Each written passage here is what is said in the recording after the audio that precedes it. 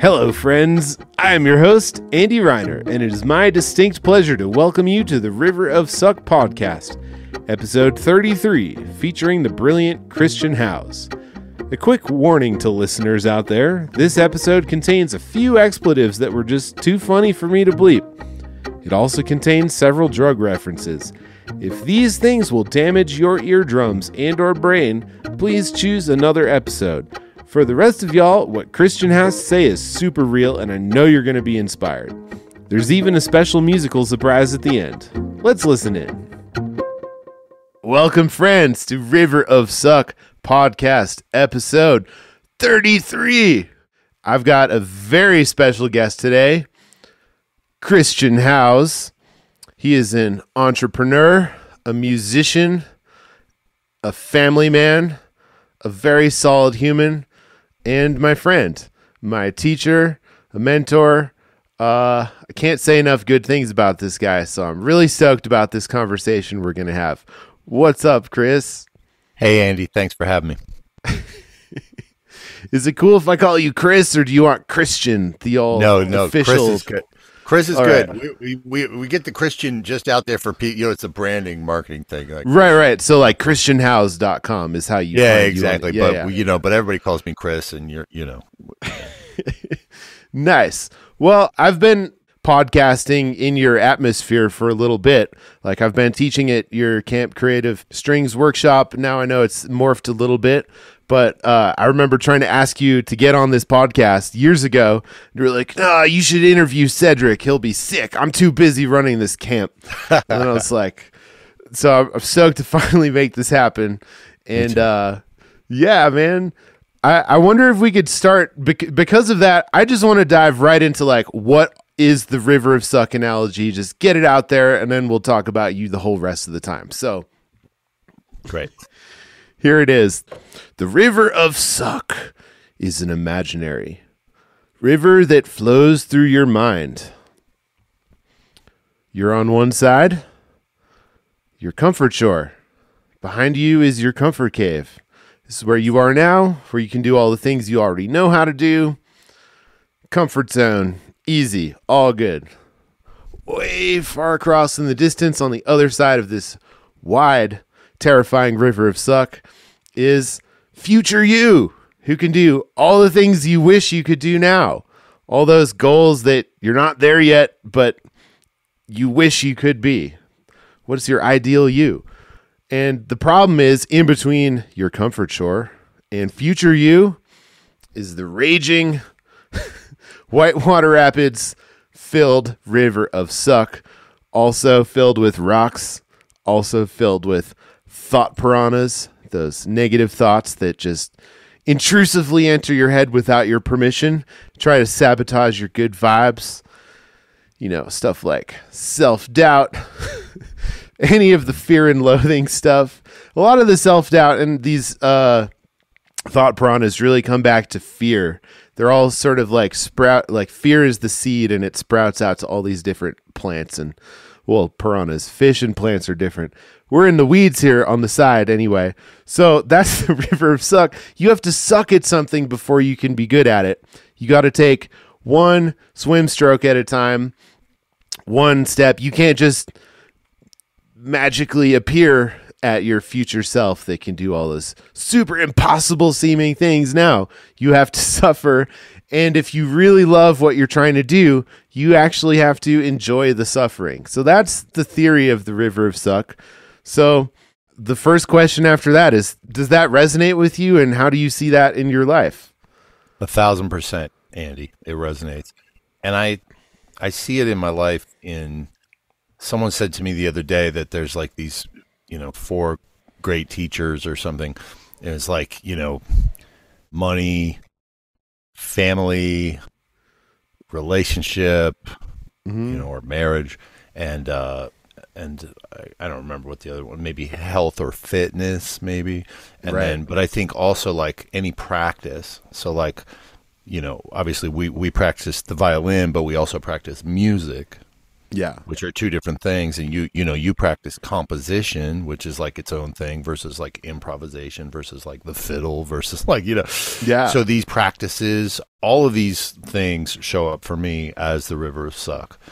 And I like daily, I circle back and go through a process where I just reflect on where am I at with, like, what do I want? What is on the other side of the river? And just trying to constantly come back to it, and not retreat from those things or get distracted from those things, and constantly reevaluating, like, what is actually important, and what do I think is the most perfect sequence to look at those things. Because, like, let's say that, what comes up for me and you right now is like, I want to be able to play my diminished scales really fast, It's like, well, Yeah. but so what is the right sequence, though, that's going to help me do that? Because maybe if I get actually improve, like, my parenting, maybe that's the first step that's actually going to help me play diminished scales faster. Or like literally, or if I like lose 10 pounds, like, which comes first? Because, like, I know I want to lose 10 pounds and address my shoulder injury, and I know that I want to be closer, like, in my marriage and in my parenting relationships, and I know that I want to make more money, and I know that I also want to be able to blaze on these diminished scales. So and also, like, teaching, and like, I want to be a better teacher, or a better writer, or like, so all these other things. And so which one of these things should be coming first? Which one, how much attention should I put on each one of these things? And I'm constantly trying to re-articulate what are the things that are important to me, and what's a goal that I can set that's measurable around that, rather than just this vague idea of I need to be better. How can I make it a goal? Like, a goal for diminished scales would be like, I can play my diminished scales when the eighth note, playing eighth notes at BPM 120.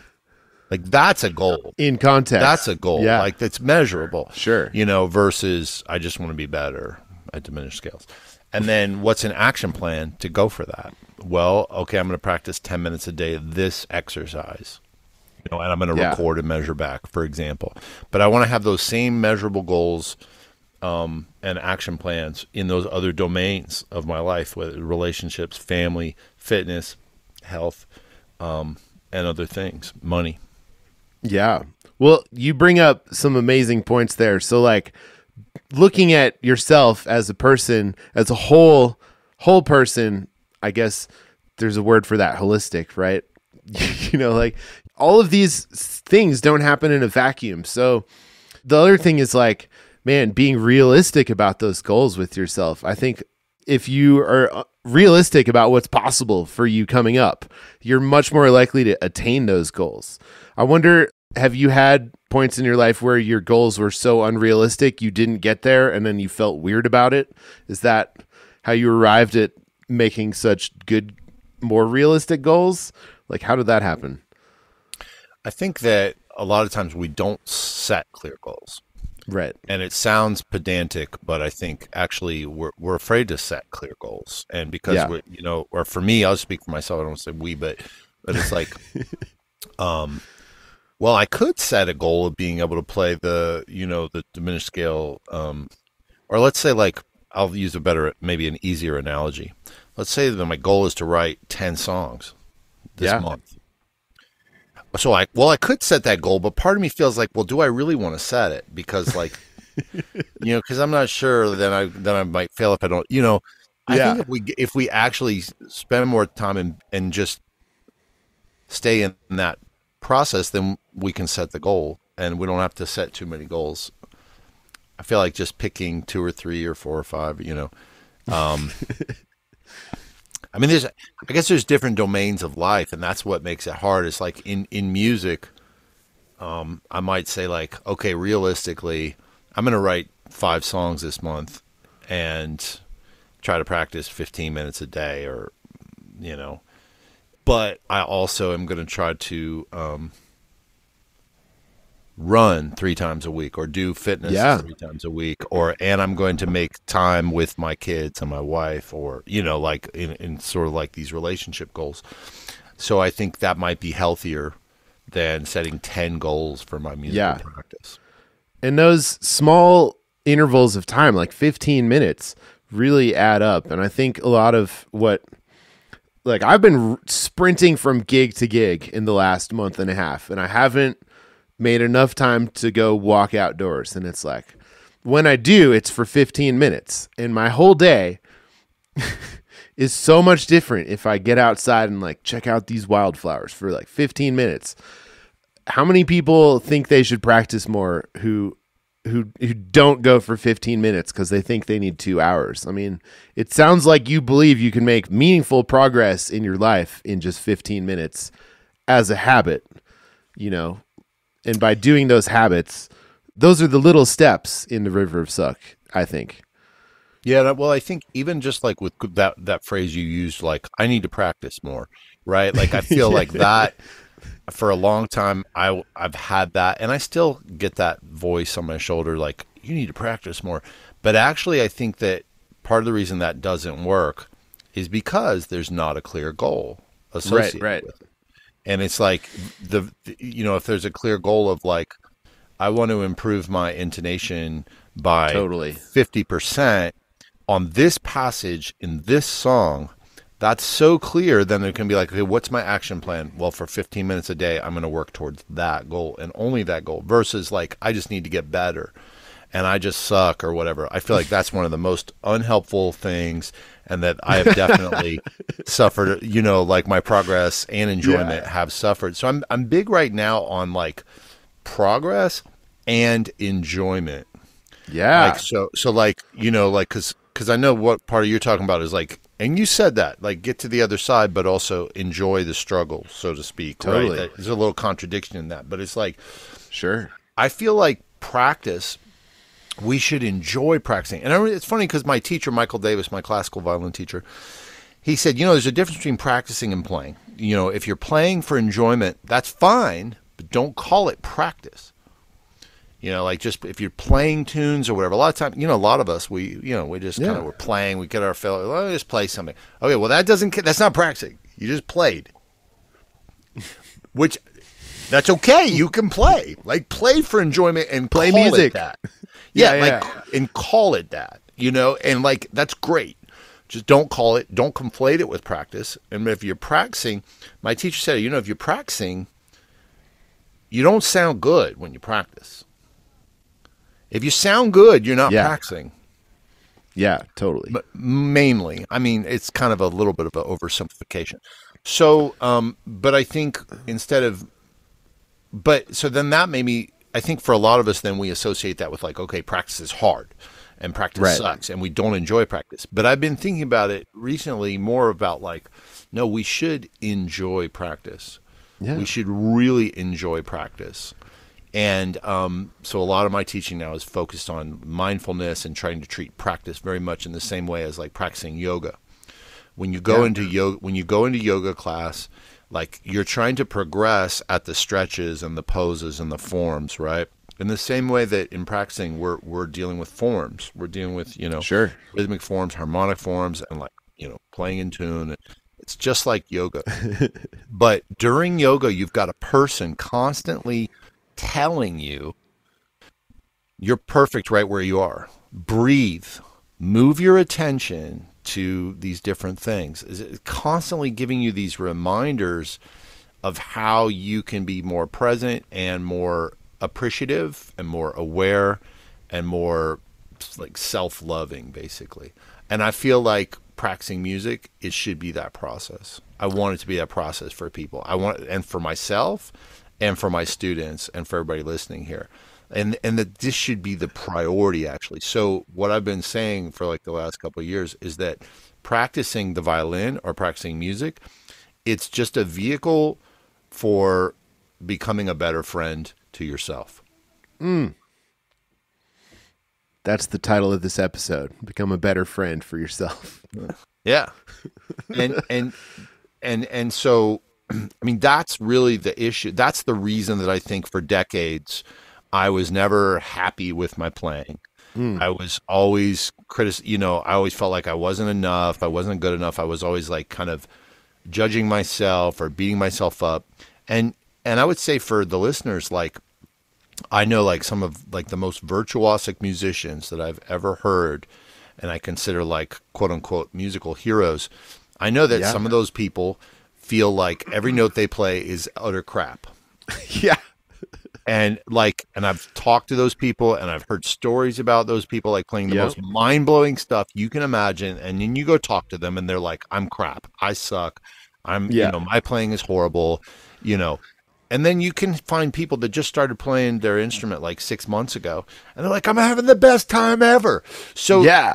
so there's not a direct line between like our quote unquote skill or ability and like how we feel about ourselves. So what I really want to do is focus more on how can I feel better when I'm practicing? How can I feel better about myself? And that's what I want my students to feel. And probably, in the past when I was a teacher, I wasn't as aware of this. So I apologize to you, Andy, and to any other students for whatever I did not have this in the front of my mind and I did not cultivate, a constant appreciation for the student. But I definitely do now.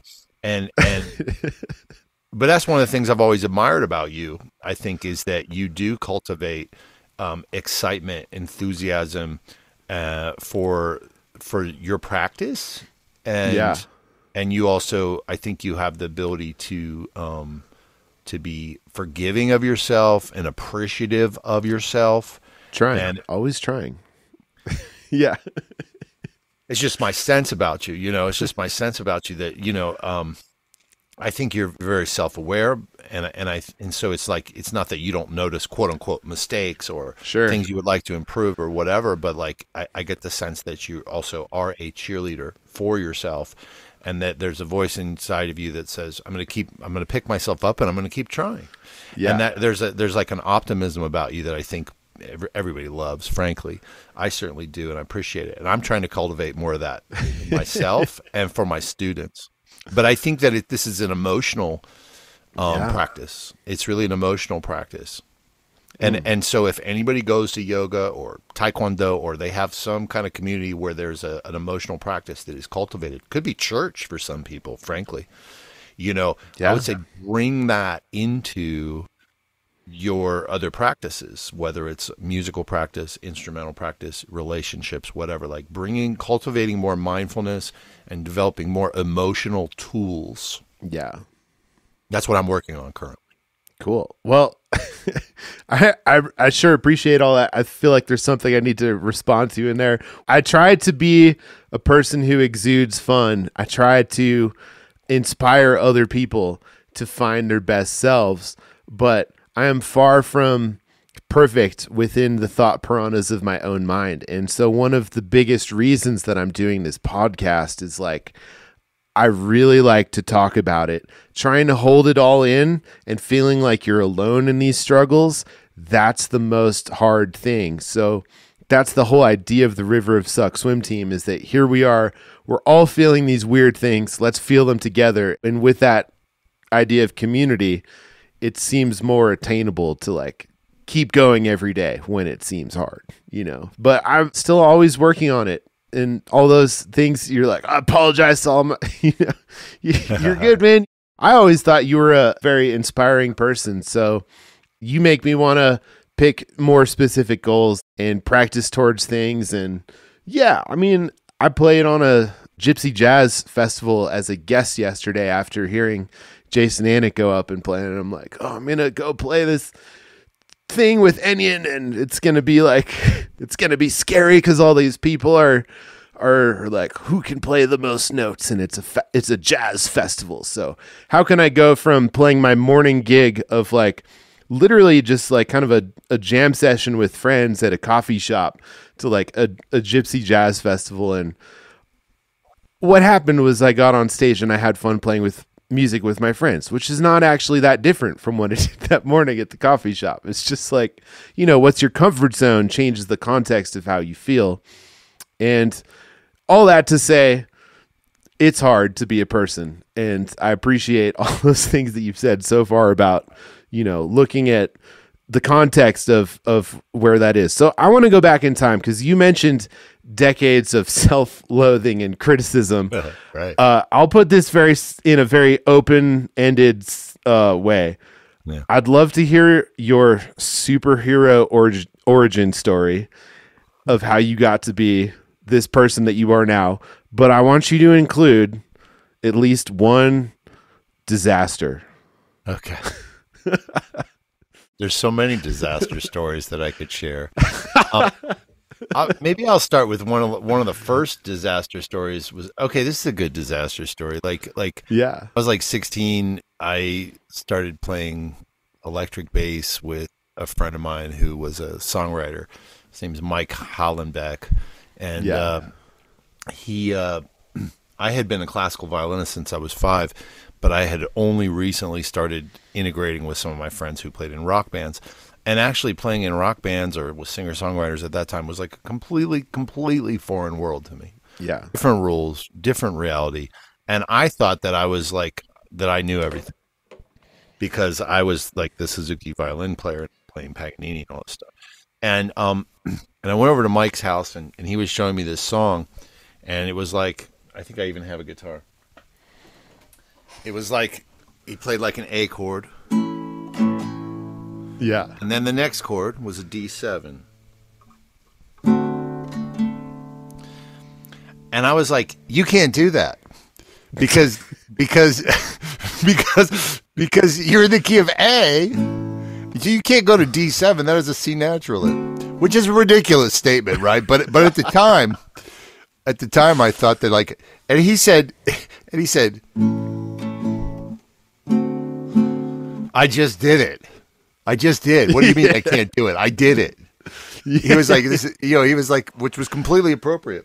Yeah. It's my song. I can do whatever I want. Yeah. It's not really like a huge disaster, but it was, yeah, it was like, there was a lot of experiences like that, where, I was kind of arrogant, I guess, when I was young. Sure. And I got checked, or like I just embarrassed myself, Yeah. Yeah. There were a lot of other experiences though, like where, as a violinist, I was trying to enter into different spaces or communities of musicians, whether it was jazz, whether it was rock music, other music, and either I was excluded or laughed at, often a lot on my own gigs, with people that I hired would be laughing at me on stage behind my back, or giving each other like sideways glances, like this guy doesn't know what he's doing, and I didn't. I didn't know what I was doing, or like go to jam sessions and like just wait and people just don't invite me up, just like, they're obviously excluding me, giving me excuses. A lot of stuff like that happened to me in my kind of journey of like trying to exist as a violin player in other communities outside of classical music where I didn't really know the rules. I didn't know a lot of skills as a musician, I was kind of trying to figure them out. Yeah. One of those checks. I don't know. When I think of you and I think of a superhero origin story, I'm just missing one thing, which is just that the legal system checked you, did it not? And then that's how you learned jazz. Is that right? Like from a classical musician, you came out of this system and all of a sudden you were like a jazz superhero. Yeah, I mean, well, that's a big disaster story. Yeah, I mean, basically when I was, 18, 19, I was in college and I was playing in the bars at night, even though I was studying music in the music school at Ohio State University. Mm-hmm. But I was playing bass in like, I guess what people could say is like the offshoot of like kind of like the Grateful Dead, like social music scene. So when I was at the music school doing classical, playing an orchestra every day or whatever at Ohio State, at night I was going out at Ohio State, the bar scene, and I was playing bass in like a rock band, which was basically associated with that scene. And so people in that scene, basically, they drank, they smoked weed, and they did some psychedelics, either mushrooms or LSD from time to time. And I was, 18. And so, but because I played in the band, then the like drug dealer who would service, who would bring around the weed or the mushrooms, he came up to me and he was like, "Hey, do you want some of this stuff?" And then so I had easy access because I played in the band. And then I have friends that were like, "Can you get my uncle, a few hundred hits of LSD?" And I was like, "I don't know. I'll make a phone call to this guy." And I did. And then, and so then I got sent to jail. Yeah. And that was like the big disaster, and Yeah. so I went to jail for 4 years when I was 20 in Ohio. And yeah, I played 4 years. music. 4 years, yeah. And I played music in prison. Yeah. And I learned from a lot of people in prison, men. I learned from a lot of men, and I learned like, West Montgomery licks, like sitting on a prison yard, with this older guy named Ali who played like a guitar, just like the guitar I was just holding. And I had a guitar sometimes, and sometimes I had a violin or whatever, and I would sit there on the yard and I would learn, and other Wow. musicians. And we had cassette tapes back then. So occasionally I would get a cassette tape and I could transcribe stuff, or I'd go to solitary confinement and I'd sit and I'd write things on staff paper, and I'd sing like exercises. Like, it was crazy, but that was it was a huge disaster. And I guess it's like if you want to call it my superhero origin story, it's definitely it definitely informs a big part of everything about me today. Me as a musician, me as a teacher, me as an organizer, entrepreneur, my values, like everything about me, has been informed by the 4 years I spent in prison.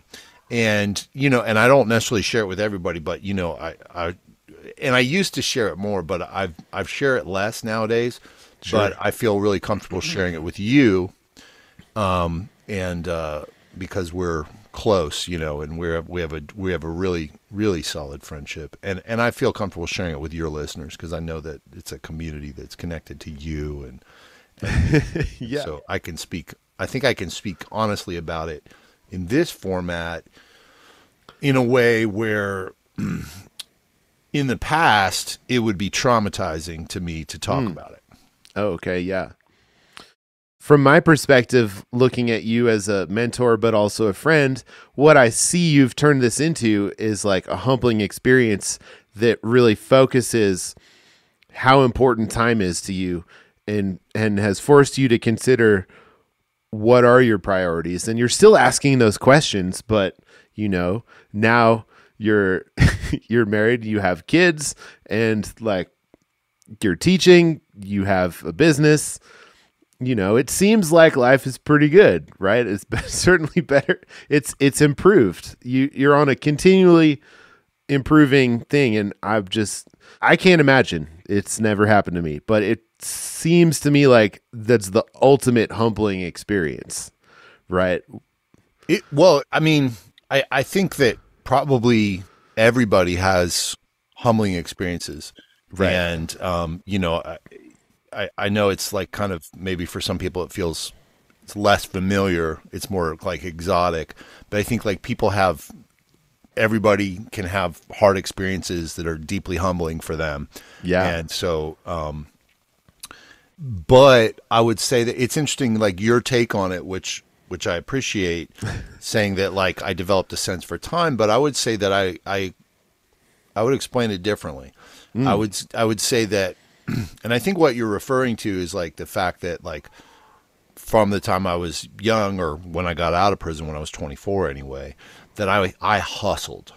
And I mean, I hustled. And like, so people that know me from even 8 years later, like when you met me when I was at Berkeley, you know me as like a very like hustling person. It's not necessarily because of like a sense of time. I think that the reason that I became so hustle oriented was because I had like a fear that the world would crumble around me. And then I think that because when I was in prison, that was a very real reality every day. Wow. It was, because I was serving 6 to 25 year sentence, which is an indeterminate sentence, which means that you could stay there for 25 years. And also just because the nature of being in jail, like anything can happen any Yeah. day. Like really anything can happen. Like, I mean, Yeah. really. It's not just if somebody does something to you, like what if you do something to that? Because the way it works is like you're constantly confronted by like threats and challenges, and then so if you don't respond to a challenge, then that there's a potential consequence for that. If Sure. you do respond to a challenge, there's a potential consequence to that. So you're always in a rock and a hard place, and you feel really, And the thing is, like, well, if you get in trouble while you're in there, then you've got that 25 on the end, right? It's like if you get in trouble, they can just hold you longer. It's not known. I was serving 6 to 25. Damn. I didn't know when I was going to get out, And it's like, but not only could they keep me for 25, but I'm like, well, if the wrong thing happens, I might hurt somebody. Yeah. Then you're stuck. Then that could be Stuck forever. So that's like a real thing of just like I mean, and I'm kind of trying to reconstruct but it became like a hyper vigilant state all the time of like there's just always feeling like super high stakes. Yeah. And just like what's going to happen today? Like am I going to get through this day?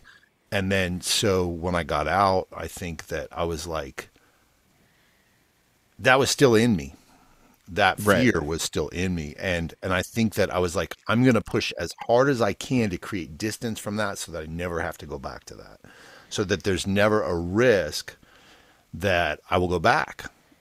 And it's not even rational. It's not even just like about like, okay, I'm not going to do another crime or something. It's just like this feeling of like, so everything else became infused with that like hyper urgency and sensitivity. And it was like, I can't go broke. I can't go into debt. I need to make money. And just like everything that I was pursuing took that on. Like if I I was like, I'm going to have a career as a jazz violinist. I'm going to, get gigs. There was all a part. I think it was all part of that. There was an emotional component of like, if I don't do this, I'm going to fail. But failure I associated with like really high stakes emotionally. Yeah. I mean, yeah, and fear is just a driving force. And I started this podcast, I didn't think I was afraid of things. And in piecing apart what are these thought piranhas, Sarah Gorak, she coined that phrase. Oh yeah. So like piecing that all together, I realized that I was more afraid of things than I had noticed. But when we're kind of reacting to fear without recognizing it for what it is, I think that leads us in a different direction than a more conscious journey of like, well, this is part of what I'm afraid of, and I'm going to recognize that fear and then move forward. Because you can't get rid of it. That's the thing. Everyone wants to just like, oh, be fearless, go about your life and be yourself, be fearless. Like being fearless means you've repressed all of those fears that are very real. Right. I agree. And yeah, and I've been learning a lot from Evan Greger the last couple years, and he's been, working with people in my music business mastermind and then like coaching, like, and it goes out from there, not just for people who are applying it to like money and career, but also like how fears manifest in our music and relationships and all kinds of ways. And what you just said, it resonates because one of the things he talks about is like really not trying to power through. Yeah. But actually recognize the thing that you feel and kind of owning it and being like, trying to have like a dialogue, an inner dialogue with that voice, that fearful voice inside of us. Yeah. And so recognizing it, and yeah, I mean, he's like certified and like a genius at doing it, so I don't want to misrepresent it, but like what are you feeling and experiencing with that? You know, he says that, but what are you feeling? You can speak it to your mind. Yeah, like so yeah. So the way I've been trying to bring it in is like around just noticing my emotions and actually giving them more, not trying to say like, oh, I'm just going to power through that, or I'm weak for feeling that, or or trying to rationalize or strategize through it, because I'm big on strategy. Like I help people with. I'll just backpedal a little bit. Like if people are like, I want to be a better musician, I'm like, I can help you with that. We're going to figure out your vision, your goals, and your action plan. And then you're going to get feedback and community and accountability, and then that's how it's going to fix it, right? But you can do all of these elements. You can do all these elements, but then still somebody will feel paralyzed from moving forward. They'll procrastinate, they'll distract themselves, there'll be things that just happen, and there's no way they could practice, right? Or there's no way that they can push send on like a sales email. Or it's like even if you give everybody the right sequence, the right method, the right strategy, like the feedback, the accountability, the support, there's still at some like, and all those things I think are really important. And like what we were talking about earlier is like, let me reflect on my vision. Let me reflect on my goals. Let me reflect on my action. But you can do all those things, but you can still feel like that taking the next step is the equivalent of touching a hot stove, of putting your hand in a blazing fire. Right. That at that point, it's a physiological response. And at that point, you need emotional tools, not rational tools. Right. And now, of course, we can get those emotional tools from getting support from people like Evan, like a therapist, like a meditation, or, maybe going to yoga, like all these things combined. But it really has to be like, let me put energy into these emotional tools.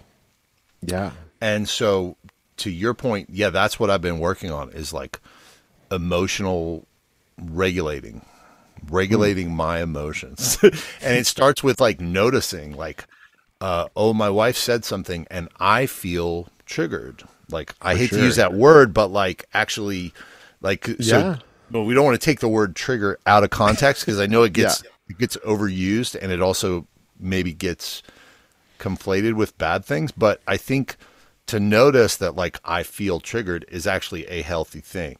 Yeah. And because then I can say, okay, why do I feel triggered? Like, what is the feeling that I'm feeling? Let me sit with that. Let me kind of have a dialogue with myself. Like, what am I feeling, first of all? Oh, I'm feeling upset. Okay, well, can I go deeper into that? Oh, I'm feeling afraid that my wife's mad at me, right? For example, right? Totally hypothetical, by the way.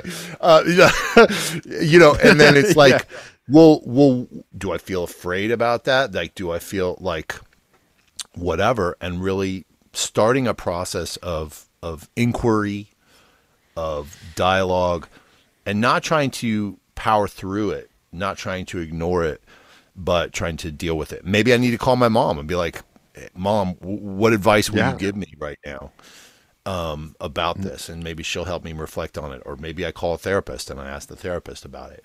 But it's been a few years that I've been trying to work on these things, so that,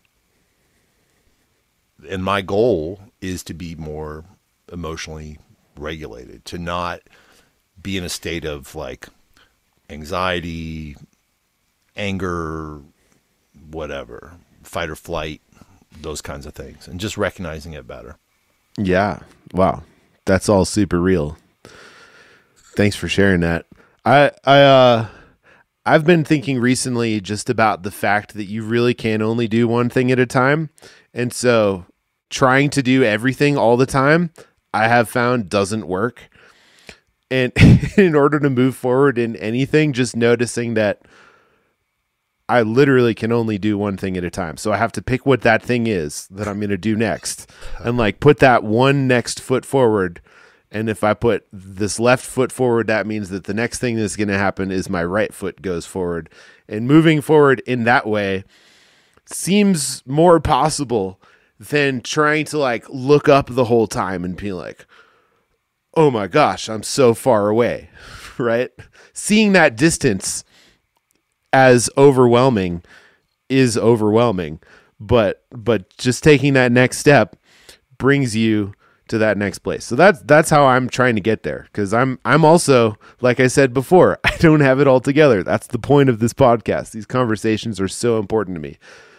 Well, what comes up for me when I hear you talk about that is something that you didn't say, but that I'm reading into it, which is that when we're trying to accomplish a lot of things, we can feel completely overwhelmed and defeated and scattered and procrastinate on all of them and then beat ourselves up. It can be like this whole like massive, like, you know, just this onslaught of it. It's like 2 weeks and all I've done is got up every day and felt like, what am I going to do? I'm going to try this. And I didn't follow through on anything. And I just felt bad at the end. And I'm like, okay, let me drink a couple shots of whiskey at the end of the night because I don't want to deal with this.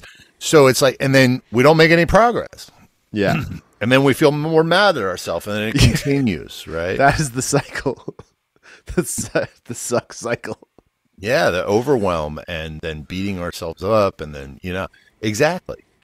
And so, you know, how do we pull ourselves out of it? Yeah. Where does it start? You know, I would say, I would invite all the listeners here to like sit down with a pencil, and you could even do it right now, and just write down, okay, what is my vision? And then give yourself some space on the paper and then write down, what are my goals that are aligned with my vision? And then write down, what are my action plans?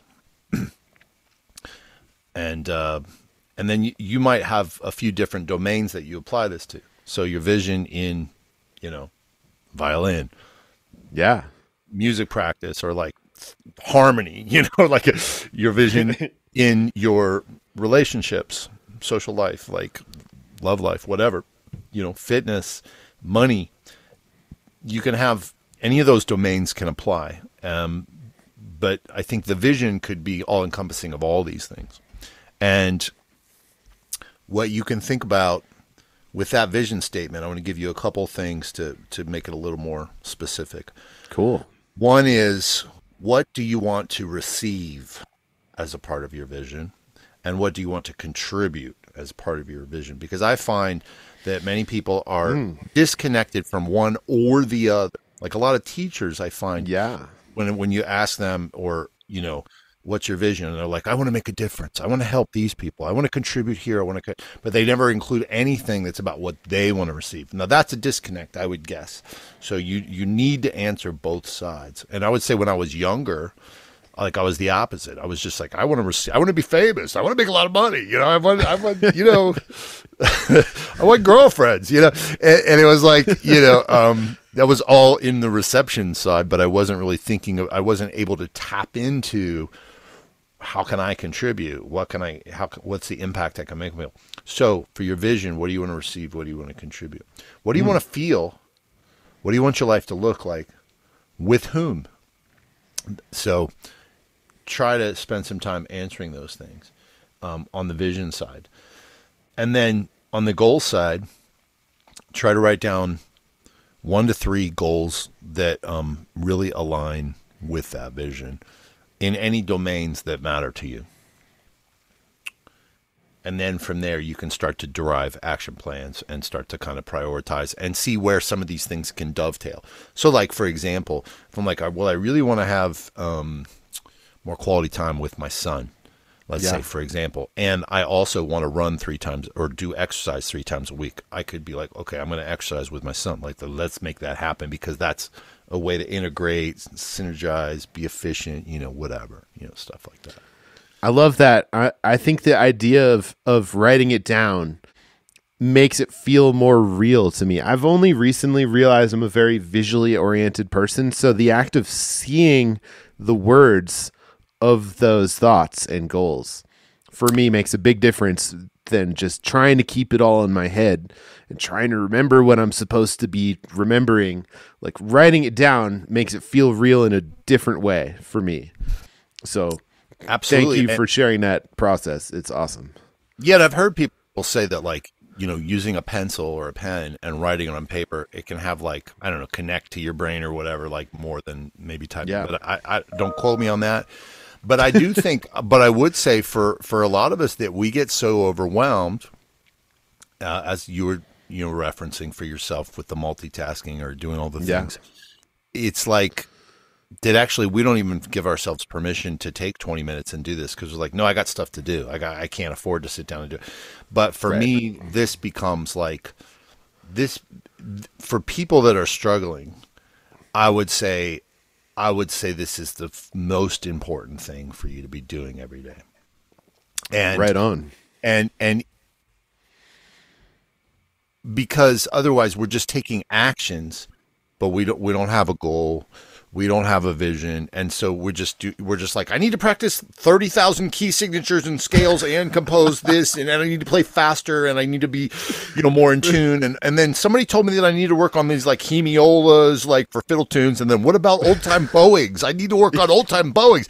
Why can't I play like Bruce Molsky yet? Oh my God, yeah. You know, and it's like those are so many things, like, you know, and then that's the cycle. So we have to go through and I know what I was going to say is like, then take that paper and then like go to somebody that is like that you trust, and be like, can I get your feedback? Like, what comes up for you? And like, don't abuse it, but I mean, like, use it though. If you got people that you can get feedback from that are in your life, do that. Now again, like, this may not cover everything. But I would say that this is where it all needs to start. And the only thing that's going to be left is bringing, you know, a lot of these emotional tools to bear, like I said, as well. So like developing some emotional practice that where you can self-regulate, where you can start to get some of that, those fight or flight like habits out or whatever. I guess people call this different things. I don't have all the like the best terminology. I'm not like certified in anything, but I think it's really important that those things, if you do those two things, I feel like maybe you'll play faster. If that's what you want to do, you want to play faster, or like you'll make more money. Like, I would almost guarantee it that you will. Being a friend to yourself. Yeah, man. And you'll enjoy it. And you'll enjoy it more. You know, because you know, it's like, I know, like, Andy, like, you run like a haunted house business, and like, you know, and you run Fiddle Hell, like the biggest like fiddle community like events in the whole world, and you're like the most prolific composer I know, and you've got 7 bands probably still at least, and you know, you're gigging, and you know, you're married, and like, you know, you do all these amazing things, and that's only like half the stuff. Plus you teach a lot, you put out courses, you put out cool stuff, and so I'm sure you're like aware of like the feeling of like waking up in the morning and just be like, what the fuck? yeah man. You know, like, it's like, you know, it's just like the first thing is just totally. Like, oh man, I got to do fucking 300 things a day. Fuck. Yeah. You know, it's like you just jump out of bed and you're like, you know, you haven't even like breathed yet or brushed your teeth, and you're just like freaking out, right?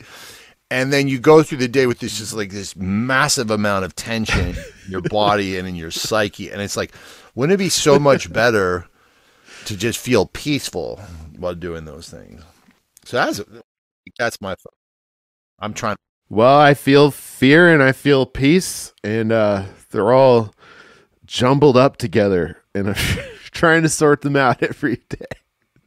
Yeah, man. Well, I know we're above our time limit. I really appreciate you spending the time to talk to me and talk to the River of Suck swim team and all the listeners out there, because everyone is struggling with these things. Everyone is waking up and saying these things and trying to figure out. It is hard to be a person, man, but I love your perspective, and I can't thank you enough for sharing it. I want to also share where people can find more about you. What are you doing? Where should we follow you? What's going on? Well, just go to my website, christianhowes.com, HOWES. But a lot of free resources I would love people to check out, which is especially the thing I'm excited about over the last few years is my play-along videos. Play-along videos. And I'll actually, it's like do I have a loop here? Let's see here. Yeah. You want to play something for us? Yeah, I'm going to try. Let's see. Boom. So this is like, I'll just give you a little bit of an example of a play-along video. Yeah. So I play a phrase. And then you play the phrase back to me. Boom, boom, boom. And it's like that. It's like, I have hundreds of these, but in different styles and for different ability levels, different grooves and all that stuff. So, they're free. There's hundreds of them on my YouTube channel. If you go to my website, you can find them. I've got a newsletter, podcast, Creative Strings podcast, blogs, and lots of courses and ways you can work with me. And new students can actually take a free lesson with me. Any new student can take a free private lesson with me if you sign up for a trial with my Creative Strings Academy. And I think we have like a $7 offer. So, yeah, thanks, man. I appreciate you so much, Andy, and I appreciate the people in our community that are a part of the River of Suck swim team very much. You all know who you are. And, yeah, man, you're the best, Andy. Thanks for having me on. Heck yeah, Chris. I know it feels like we're done, but do you want to take us out with a little music? Yeah, why not? Yeah. Why not? Yeah, I'm down with that. Yeah. All right. Yeah, I'll just go where I was at.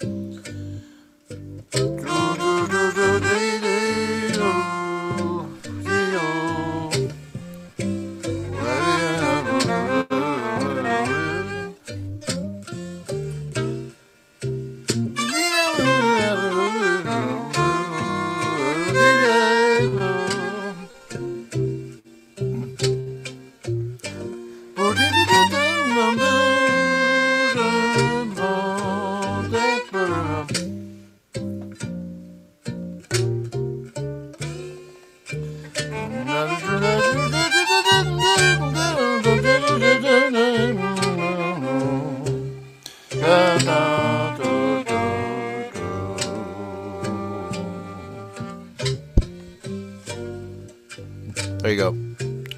Yeah. I've asked many guests a lot of similar questions, and the variety of answers keeps me coming back to keep this conversation going. If these insights have had a positive impact on your life or your music, please consider supporting this podcast at riverofsuckswimteam.com. We'll be back soon with more episodes, so make sure you subscribe wherever you listen and follow River of Suck Podcast on Instagram and Facebook. This is all for love and for you, so thank you for listening.